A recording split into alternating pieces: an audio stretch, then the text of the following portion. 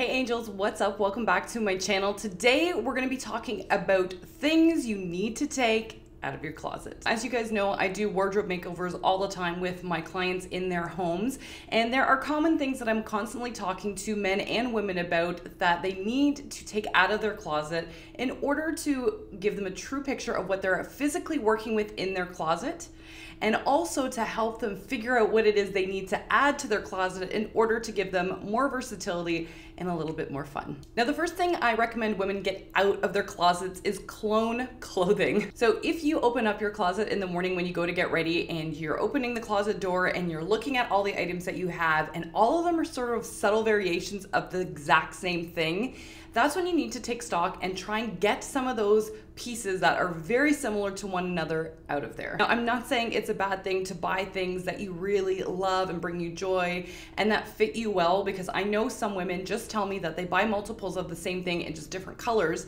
because it's so challenging to sometimes find other items that fit you as well as this item that you've just stumbled upon and adore so much. And I'm not suggesting to do that with basics. So t-shirts, cashmere sweaters, things that you can rotate and utilize with different looks or trendier items are wonderful to have in varying degrees and colors in your closet. I'm personally talking about the trendier items or statement pieces in your closet that you may really love and bring you joy, but perhaps you just have so much of it, it's not possible for you to wear all of those items all the time. And probably out of the multiples of these items that you have in your closet, more often than not, you're probably gravitating towards 1 to 3 of these items more often than the others. We are creatures of habit that tend to gravitate towards pieces that obviously make us feel the most beautiful, or pieces that fit us like a glove, or pieces that offer a little bit more versatility than others. So let's say you happen to have a dress that's in a floral print or a polka dot or something that's very similar to one another. Rather than having, let's say, 5 or 6 variations of the same style dress or the same kind of printed dress, go for the ones that you most often reach for out of that bunch, because there will be ones that you reach for more frequently than others, and keep those in your closet because those will be the ones that you feel best grabbing on a regular basis. Not only this, but removing items from your closet that you may not necessarily use quite as often as the others will allow you to adopt and bring in other items into your closet that may inspire you or update your style or just make you feel fresh again. Now, the second thing to take out of your closet are pieces that you've only worn once or never worn. Now, I know all of us have been there before. You get super excited about something in store, whether you're with your friends or family, and you think that this wonderful piece and this great print or color or cut or whatever it is that you tend to be drawn towards, you're so excited about, you buy it, you bring it home, and then you realize when you get home that, oh my God, it doesn't actually go with anything in your closet. I know all of us have been there. So while it's not necessarily bad to bring something new into your closet, you don't want to hang on to pieces that you're physically not wearing. And I know a lot of women all have something in their closet that may have the price tag on it still, or perhaps you're holding on to it just in case you may use it again one day, or just in case you finally get that magical piece that makes you want to wear it, or maybe you've lost weight and you're finally going to want to wear those pieces. My suggestion is just to get those items out of there. They just add clutter and frustration to your closet and don't really provide any joy or useful value to your closet. And realistically, we as women have so many other things to focus on. We don't need to add more clutter for the eye in the morning to make us feel frustrated. And we don't need to keep pieces in our closet that we physically aren't using. So just take a moment of honesty with yourself. If you have something that's been hanging there for 6 months or a year, it probably won't get used, period. Or perhaps if it's something that you just don't know how to style, but you really do truly love it and you like the way it fits, try and ask your friends for help. See what they may suggest in terms of how you might be able to utilize that piece. Or you can also join my style squad on Facebook, which I will link down below. Lots of women post things there as well that they also want feedback on, so you're more than welcome to do the same. But overall, if you have pieces that you haven't worn or that they're just adding frustration, take them out of your closet and really ask yourself what it is that made you buy that piece in the first place. So whether it was because of advice from family or friends and you felt a little bit pressured, or whether it was a pattern or color you were drawn towards, or maybe a print or sorry, not a print, the fit of it that you were drawn towards. Try and ask yourself what it is that made you buy that piece that you ended up not being so happy with in the end anyway, in order to avoid purchases like that for yourself in the future. Now, the third thing to take out of your closet are pieces, and I know we all have these at home, pieces you wouldn't be caught dead leaving the house in. Now, I get it. Everybody wants to be comfortable when you're having a lounge, laid back day. Totally get it. Right there with you.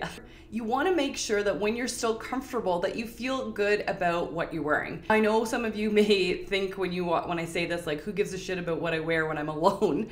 But you should care about what you think or feel about yourself when you're wearing your clothing. This is not about other people. This is about your own self-perception and how you feel when you're wearing clothing that you wouldn't be caught dead in leaving the house. Now, I'm not saying that you have to buy an entire wardrobe just to be cute at home, but generally speaking, you can still have pieces that are both comfortable and stylish that still make you feel good and allow you to get that snuggly, cozy loungewear feel when you're at home. I'm sure most of us have tried on leggings, so even if you get a really beautiful, like, nice knit sweater that you can wear with leggings and snuggle up on the couch with or watch a movie in, that you can both wear at home and be really comfortable, but also run quickly to the grocery store or run errands or whatever, right? It's something that will translate well in your life without making you feel sloppy. Because I think all of us have been there, and I certainly had clothing like this back in the day where I had like these lumpy, oversized, they had holes in it kind of clothing that I would never leave the house in. And every time I caught myself in the mirror when I went to the bathroom or wherever in my house, I caught my reflection in the mirror, my first thought was always, God, I look like shit. That is definitely not something that is worth you saying to yourself when we already deal with so many other negative feedback from media and everywhere else. So please, please, please take this with a grain of salt, but try and only keep things that make you feel really good and really cute at the same time. The fourth thing to remove from your closet is anything that doesn't make you feel good or that you really hate. Now, this kind of ties into the last point where it really comes back to our own self-talk. And I get that sometimes shopping can feel really frustrating when you don't find the things that you're looking for or where you don't know where to look. However, if you're putting on things that you are really dissatisfied with in the morning, or if you have items in your closet that you really truly don't like, the chances are they're probably sitting there anyway and you're not really utilizing them. So it's best to just take those items out of your closet. You can store them elsewhere if you want, but if you really truly hate them, just get them out of there. And the reason that I stress this point is that because if you're wearing something that you really truly don't like, maybe you don't like the fit of it, for example, you're gonna look at yourself in the mirror after you put the clothing on and your first thought is gonna be, ugh, like, I hate this. And you're instantly going to carry that with you throughout the day. So as a result, it reflects in your confidence, it reflects how you carry yourself during the day, and really overall isn't going to do anything internally for your self-worth. So to me, those items are so crucial to get out of your closet. We don't need those types of clothing in our wardrobe, and these can be different items to different people, but anything that makes you question how you feel in your clothing is so not worth it. And the last piece of the puzzle, last piece of the puzzle, the fifth tip is to remove, oh my God, remove anything that is worn out or damaged. It really can affect our overall aesthetic and our ability to look polished and put together during the day. Now, this is especially crucial for those that are in the business environment, because when your look is outdated, people also assume your skill set is too. Now, that's not to say that things don't get scuffed like shoes or things start to wear gently. I'm talking about items that have clearly had a lot of TLC over their years,